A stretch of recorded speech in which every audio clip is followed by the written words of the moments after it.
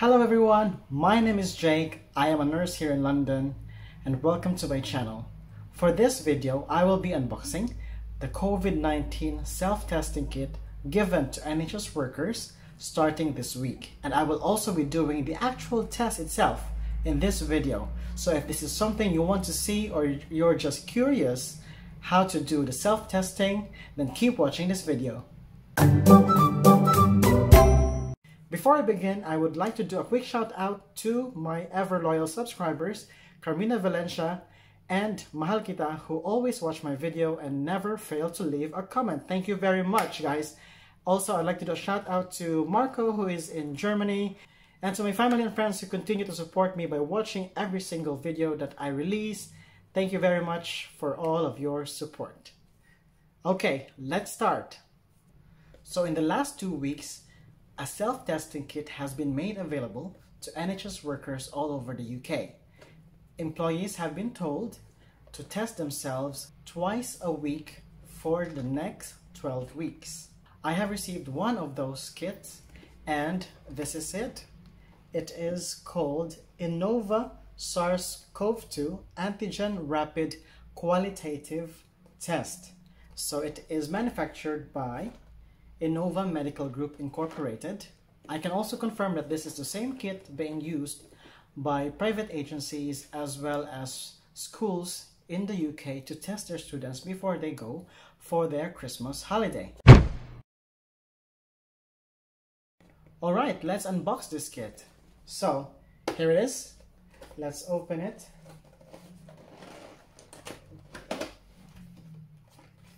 Okay, I'm gonna put this on the table and I will individually get what is inside and show you what it is, okay?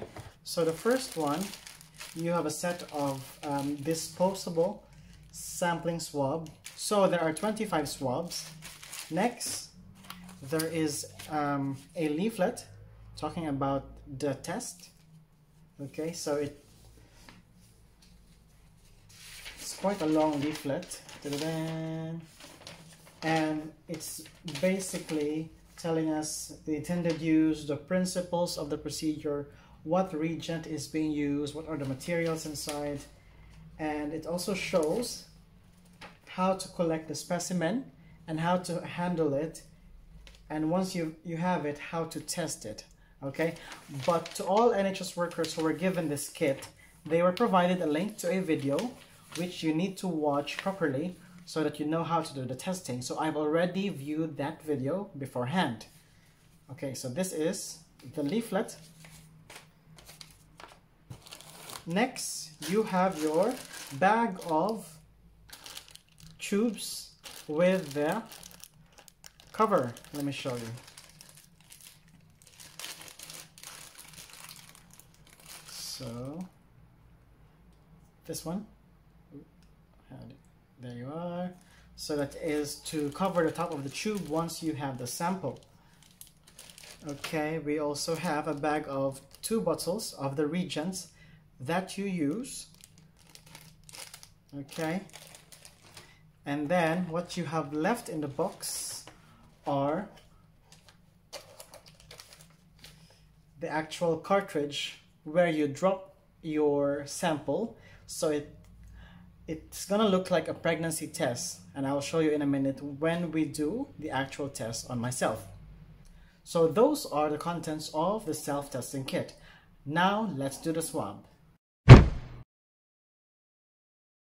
So the first thing you're gonna do is to blow your nose to make sure that you've removed, all the boogers and the mucus in your nose so that we can get a proper sample and not just the mucus, okay? So, excuse me.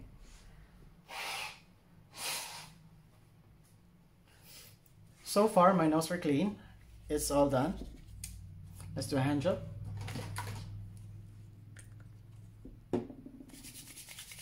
Okay.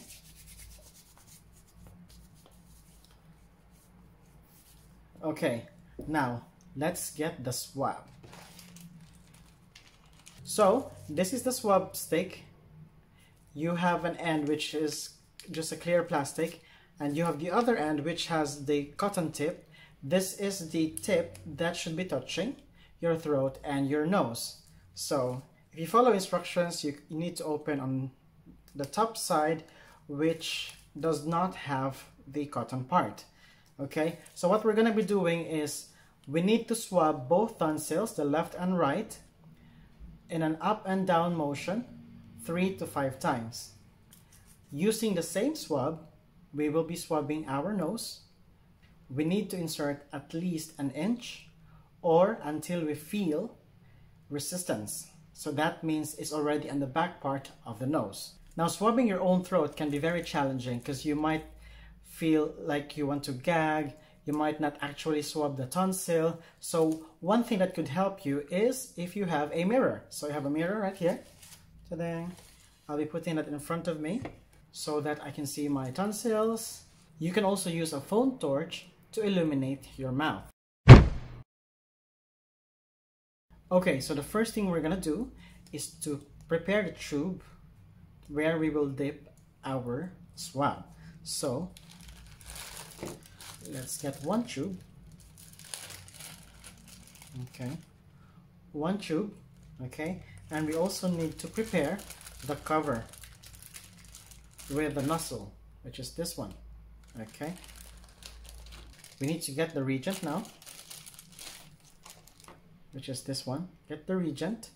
We need to drop 6 drops into the test tube.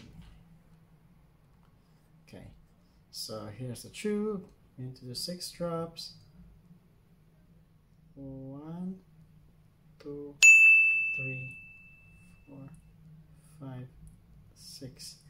Okay, now you can rest this in an area where it will not topple over. So it depends on what you have. Okay, after dropping the reagent, you need to wipe this nozzle. You have to close it first and then wipe this area so that when you do the next test, it will not be contaminated. So I've got a sterile cleansing wipes here. So I'm gonna wipe this area from top. Okay, that is all done. So I have the pen light here and I have the mirror in front of me just under the camera, and let's do the swab. So this pen light is not working. Cut that. So I've got a torch here and I've got the mirror right in front of me just under the camera. Okay, so let's light up. Okay. Aha, there you are.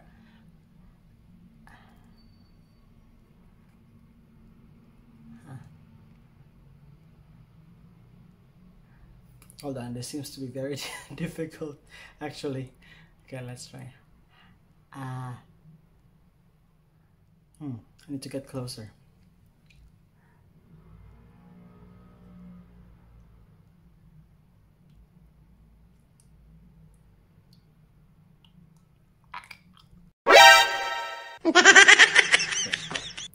According to the video, if you gag, that means you're doing it right. So don't worry. I've done the left tonsil. I'm gonna do the right side.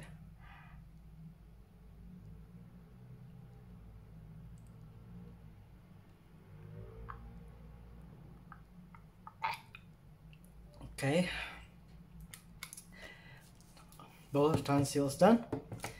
Now let's do the nose. So an inch is just you know, all of the cotton bits inside to a little bit more. Okay, so you need to tilt your head back, put it inside.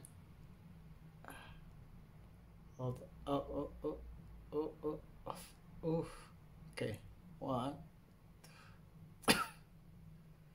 5, 6.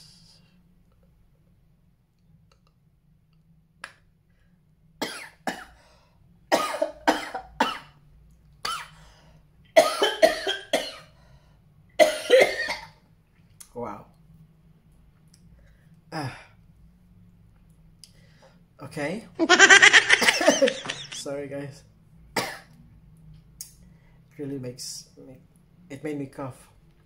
Okay, we've done the right nostril. Now let's do the left. No, actually, let me get the tissue. Okay. Okay. Wow, I'm gonna cry.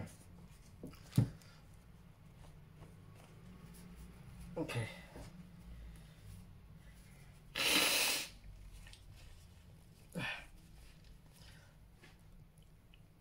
Okay, let's do the left side and get this done. It doesn't feel very nice because the tip is like furry, so it makes you want to sneeze, and if you do it properly, like deep enough, it'll also feel like it's also at the back of your throat, so it's very, very uncomfortable, but you have to bear it. Okay, let's do the left side now. Okay, head tilted back. Okay. Okay.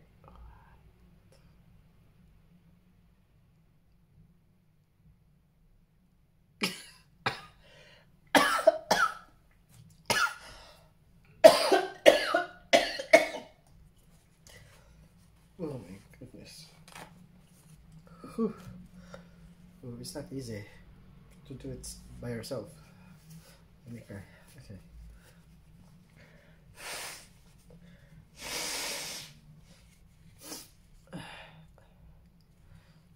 No, my nose is...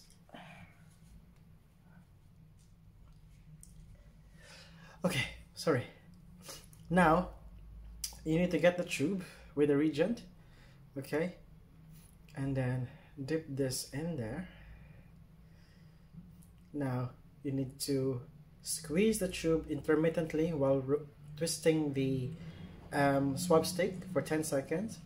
1, 2, 3, 4, 5, 6, 7, 8, 9, 10. Now, before you remove the swab stick, you have to squeeze the tube to try and get all the samples you've taken to remain inside the tube, okay? So squeeze it like you're drying it out. Okay. Oops, sorry.